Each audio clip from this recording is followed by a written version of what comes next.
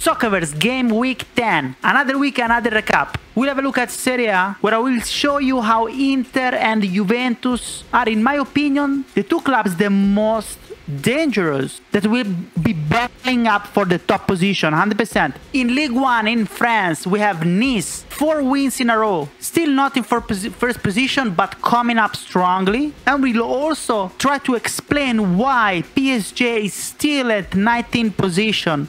No changes since the last video for PSG, down bad in France. And then we'll go in Spain, where Espanyol now is in first position, but Barca, guys, is performing extremely well. Not only La Liga, but also Champions League and also the Spanish National Cup. So, guys, we'll have a look at Barca again. Also, Real Madrid. Real Madrid is coming up. And then, of course, Premier League. We'll have a look at the Premier League, where Liverpool had some hiccups since my past video, but is still in first position. But Guys, Leicester, take a look at Leicester. I only say this. Plus, still a messy situation in Premier League with the big ones, Arsenal, Manchester City, Manchester United, and Chelsea in the bottom half of the chart. Crazy stuff is happening. Guys, this and more in this week recap. Let's go.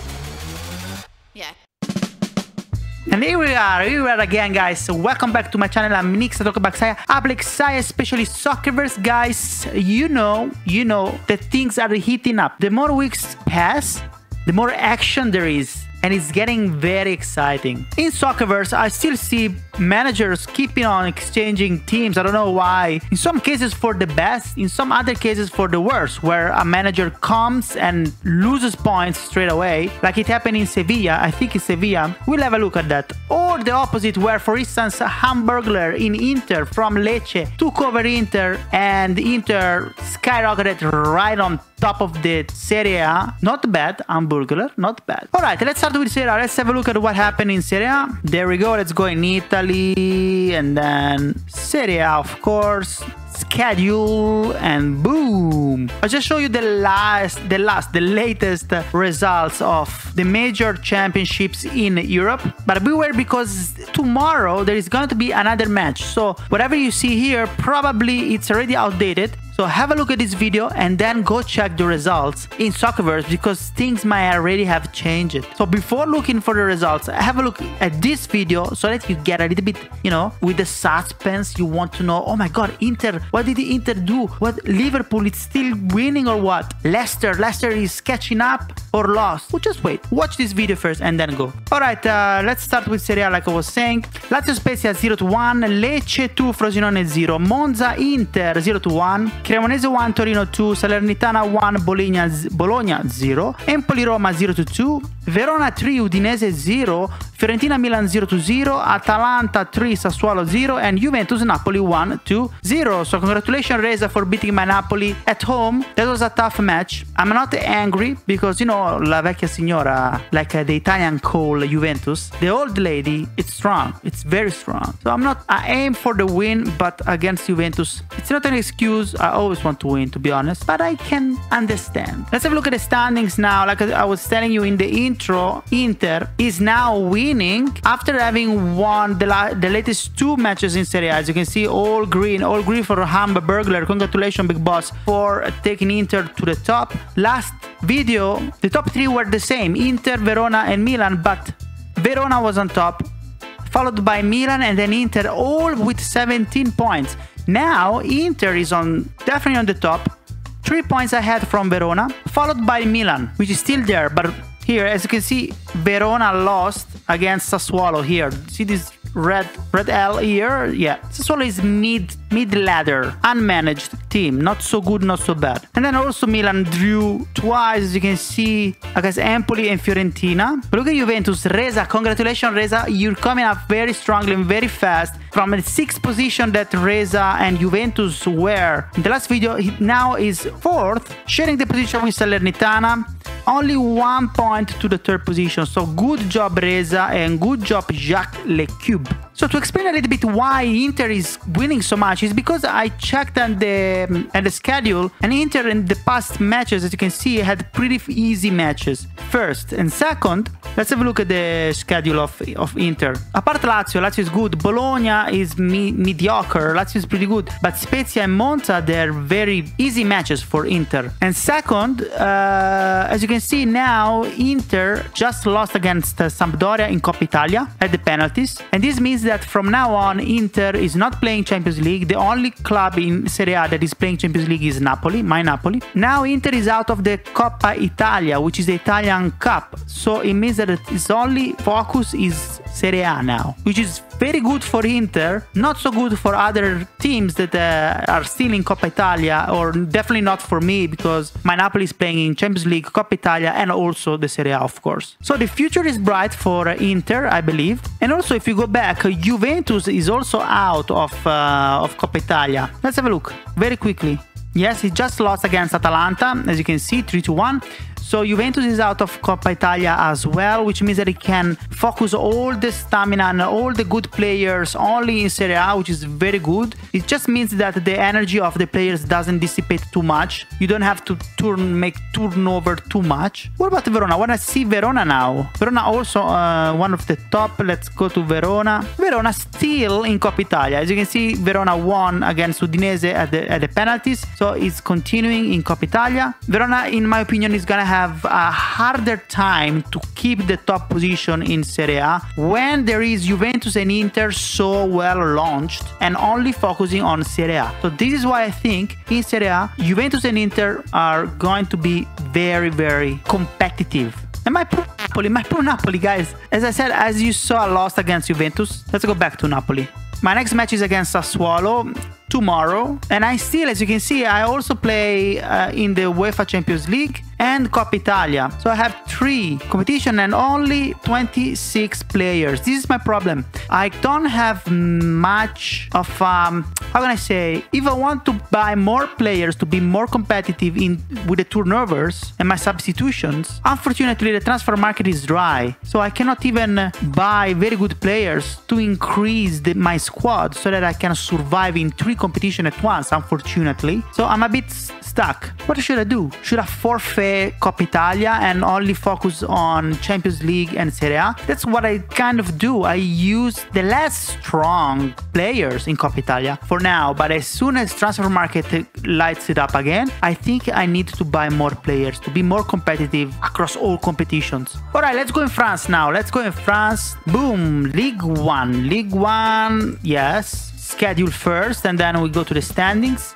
So let's have a look in France. We have Angers 1, Stade Brestois 0, Stade Troyes 3, Ajaccio 4, Lens Toulouse 1-1, Auxerre Rennes 2-2, Clermont Foot 0, Monaco 5, Lorient 0, Nice 3, Strasbourg Montpellier drew 1-1, Reims 1, Lyon 3, Paris Saint-Germain Lille 0-1, another loss by Paris Saint-Germain at home. And then we see Nantes Marseille 1-4. Good stuff for Marseille. In the standings, Rennes is still on the top.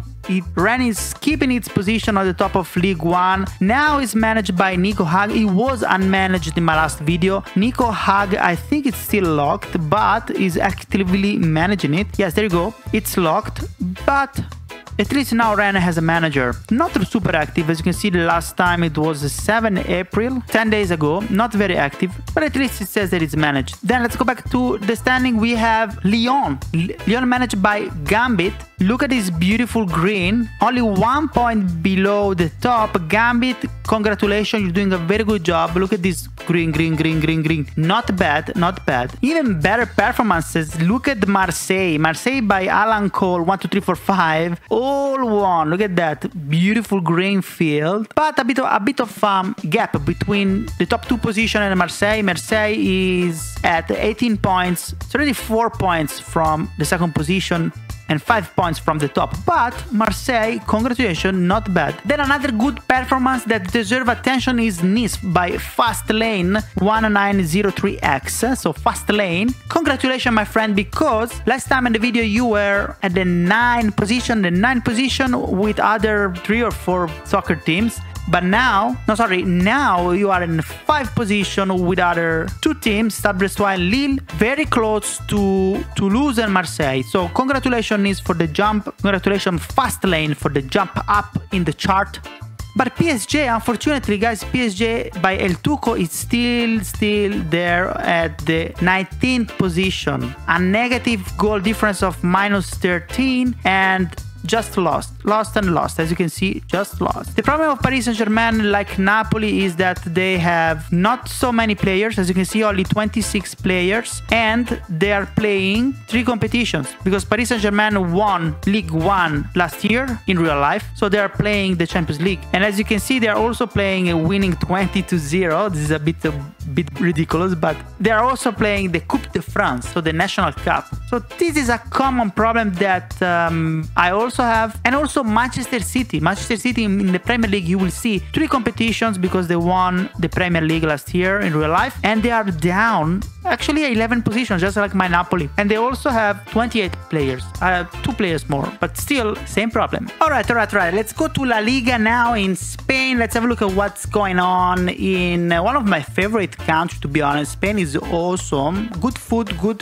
jamon serrano, which is prosciutto. If you don't know, I love prosciutto. So let's stop talking about food and let's have a look at what's going on in Spain, in La Liga, where Barcelona lost at home against Osasuna 0-1, Mallorca Almeria 1-2, San Juan Real Sociedad 0-0, Rayo Vallecano 1, Getafe 0, Cadiz Real Madrid 0-1, Valladolid 3, Celta Vigo 0, Girona, Villarreal, they drew 1-1, 1-1 also Real Betis Athletic Club, and then Espanyol 2, Atletico Madrid 1, Sevilla 0, and Valencia 1. So the standings, it's interesting. In the standing, what's going on here is pretty good, pretty interesting. Espanyol conquered the 1st position. Congratulations, Axisteric, for the green field here of the all W's here. Good series of winnings for Espanyol. Barcelona lost, as we saw, against Osasuna, and that is why they fell by 1 position. As you can see, only 2 points from the top, so still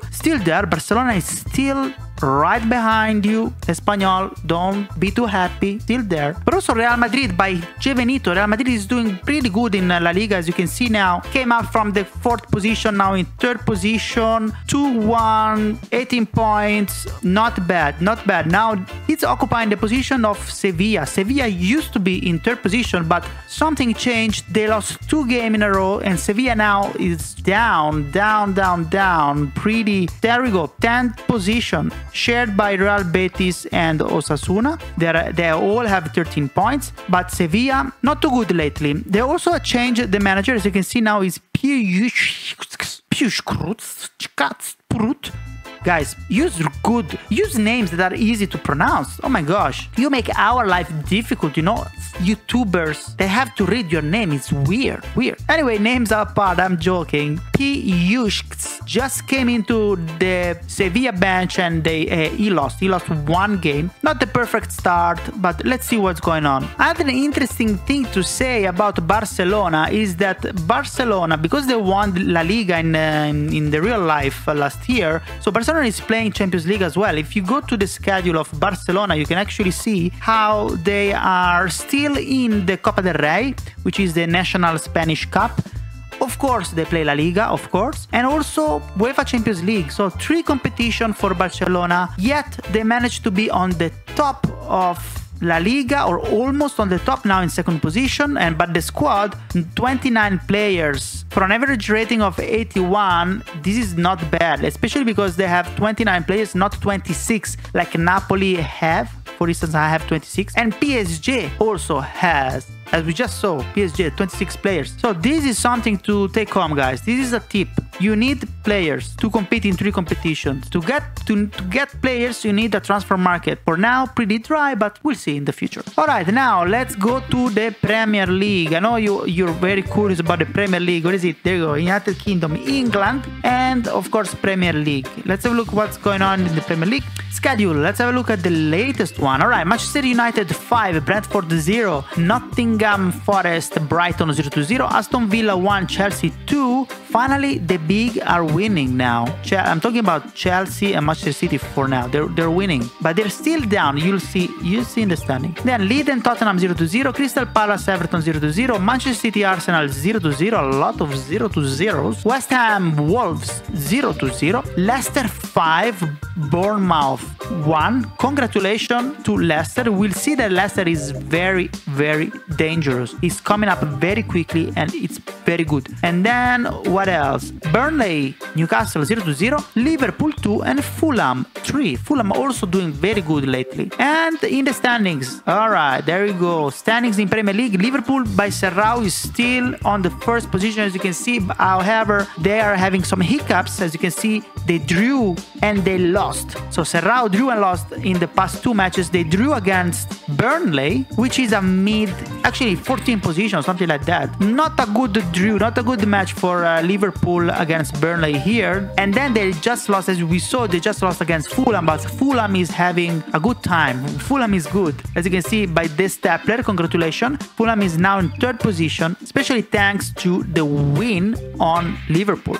But as I was telling you, Leicester, managed by Zuhair 2030. Look at that. Except this loss here, it's all green. Leicester is having a ball. Leicester is coming up very strong, you guys. I suggest you to keep an eye on Leicester on Premier League and also on this manager Zuhair, which is also very active in Discord. So I thank you so much, my friend. It's always nice to see managers doing well in the game and also being active in Discord. You know, this is what a community is. It makes the game live and nice. So Leicester jumped from the 5th position to the 2nd position, only 4 points from Liverpool, 2 points from Fulham, so not bad. And Leicester is out of the FA Cup, so the National Cup in England. So, and of course is not playing the Champions League. As you can see, they just lost away against Norwich. This means that they can fully focus on the Premier League now. This means that Liverpool needs to be on top. Liverpool that is still on FA Cup, if I'm not mistaken. Yes, they won 37-0 against Dover. This, I think, is the highest result that I've ever seen in Soccerverse so far. 37-0, my God. So yeah, they definitely are still in the FA Cup. So Liverpool by Serrao, be careful because Leicester is coming. And then, of course, I was telling you also Fulham. Fulham also doing very good. They just lost here. This loss against Fulham used to be 2nd position. They lost against Leicester here 2 games ago and they lost the position. So this is a very tough competition for the top positions in Premier League. Very, very good to see Leicester and Fulham battling each other to get at least a little bit closer to Liverpool.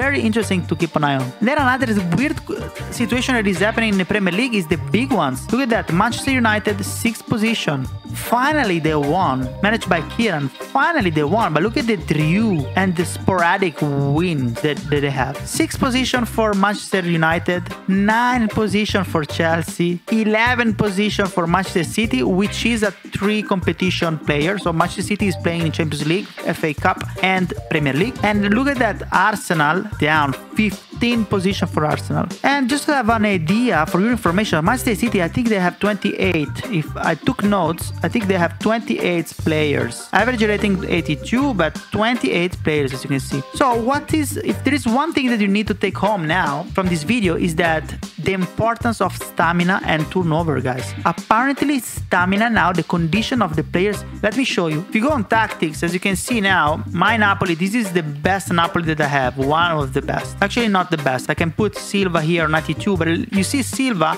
is not perfectly 100% in the condition. So if I put Silva here instead of Oliveira, you might say, all right, Oliveira is 89 and it's full, while Silva is 92 and just 1/4 down in stamina. Not a big deal because it's a 92 rating, right? In reality, I'm starting to understand that the stamina plays a very big role in the overall performance of the team. So rather than putting Silva, which to be honest is called Mario Rui, let's call him how it's called, Mario Rui. This is Mario Rui. I wouldn't put Mario Rui 92 with this level of condition. I put Oliveira because this is very important. The problem is that when you play, look at that schedule of Napoli. I just played on Monday against Parma. I won in Coppa Italia, which is the national Italian cup. Then I play tomorrow against Sassuolo in Serie A, and then Friday against Aris in UEFA Champions League, and then again Saturday against Udinese in Serie A. So this makes 4 matches in 1 week.